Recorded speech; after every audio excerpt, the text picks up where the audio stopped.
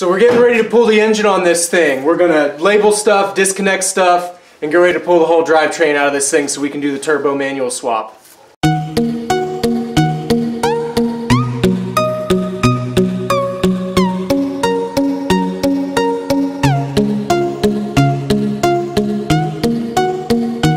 I'm trying to take out the lower radiator hose here, and the clamp was a bit rusted.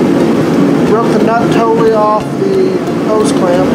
So I don't know if I've ever done that. I don't think I have either.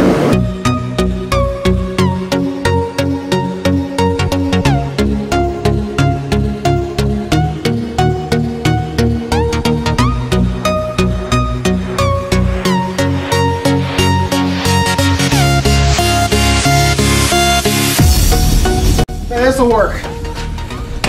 Oh yeah, perfect. No kill like overkill. We depressurized all this, right? Or was it just broken? It didn't have pressure. Oh, okay, it was broken. Alright, good. Alright. I trusted you on that one.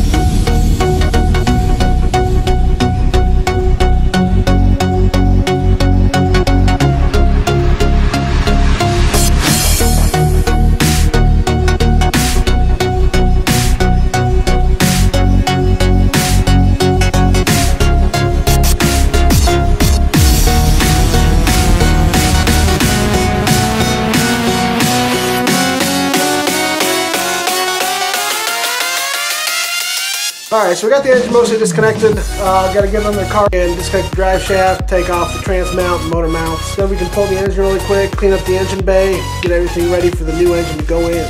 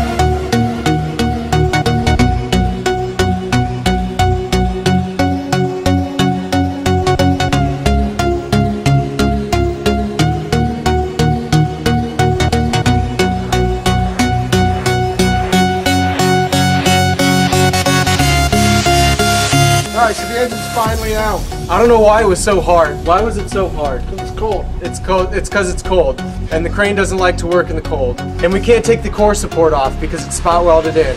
But we got it out. So what do we got to do next? We're gonna pressure wash the engine bay. We still have to get the other engine ready, paint it, refresh some seals, and get the M46 on it. And we got to put the turbo on the other engine. So Yeah. we got to do that. We'll do some work. Getting stuff done. High five. Yeah.